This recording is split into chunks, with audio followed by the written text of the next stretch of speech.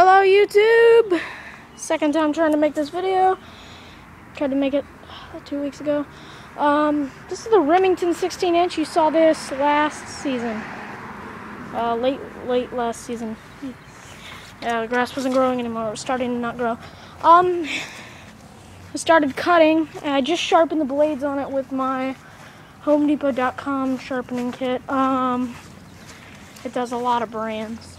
So I cut around here. I went back up. My brother just tried to use it, so that's a little wider over there than it is over here. Yeah, but it does a really good job. And this is all tall grass, and this is nice and cut over here. 16 inches. This is the height setting I use for it. 3 from the bottom.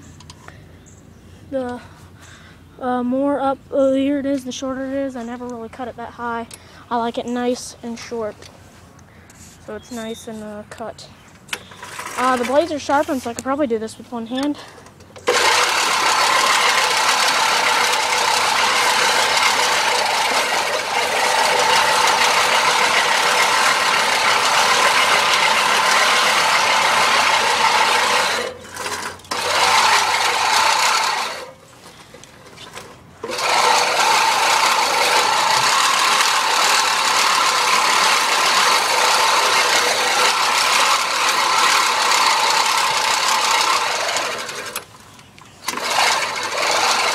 I didn't hurt that flower, that's a dead flower.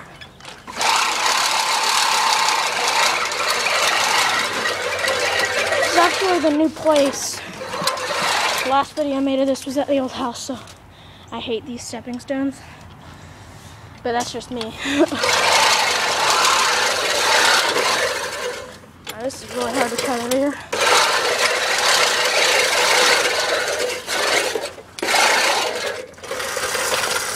Even on really tall and thick grass.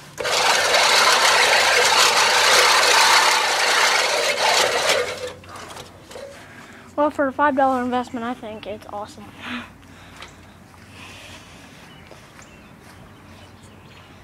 Yeah. Well, I'll close the video here. I don't have anybody to hold it. It'd be a lot nicer if I had somebody to hold it. This is where it looks awesome, though, when I'm starting to cut stripes right there.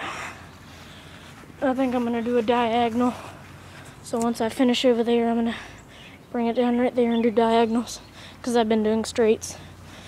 But thanks for watching, YouTube. See you next time. I'll snap a picture after I'm finished with the lawn.